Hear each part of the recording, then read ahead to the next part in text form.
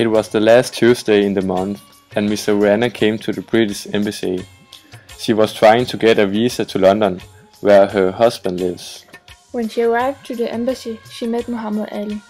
He was an old man who offered her his good advice for free just because she was a pretty young woman.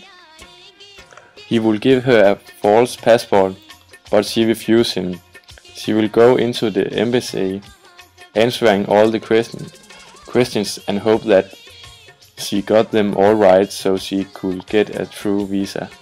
Muhammad Ali waited for her outside the building and she looked so happy when she came out, so he took for granted that she got her visa.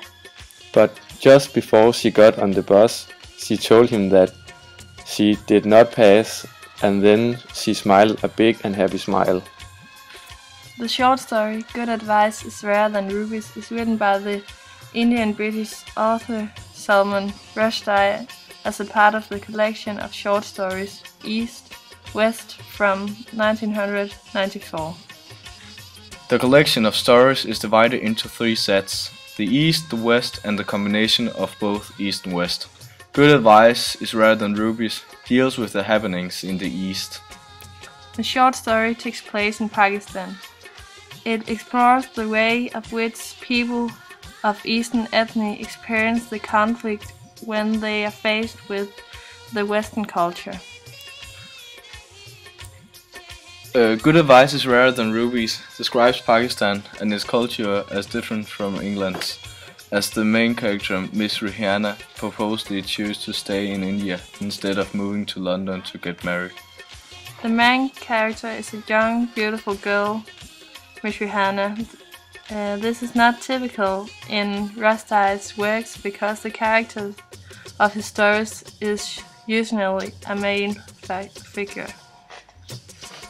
And now a part of the story will be read. It was an arranged engagement, Miss Rihanna said suddenly. I was 9 years old when my parents fixed it. Mustafa Dar was already 30 then, but my parents knew they were dying and wanted someone who could look after me. Then 2 months after they died, he went to England and said he would send for me. That is many years ago. I have his photo, but I do not know what his voice sounds like. He's like a stranger to me. In the text we learn a lot about the Pakistan culture, for example, arranged marriage. Arranged marriage is a part of the rigid system. We all know that happiness is stronger than a forced marriage, but in Pakistan, many of the young girls are forced to marry an older man. Rihanna is a rebel and she does the unexpected.